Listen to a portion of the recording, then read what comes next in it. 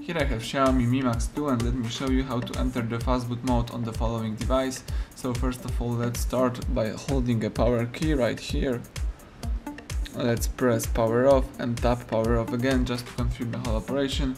Wait until your device will be completely switched off, and afterwards let me use the following combination of keys, power key and volume down.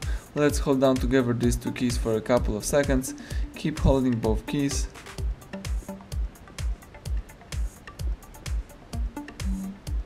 And release them as soon as Fastboot mode pops up on the screen.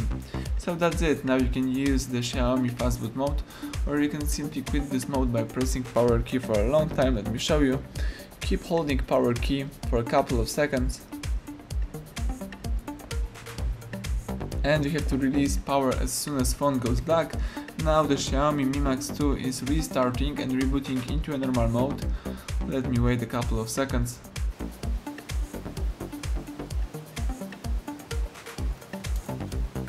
And that's it. Now you can use your device in a normal mode.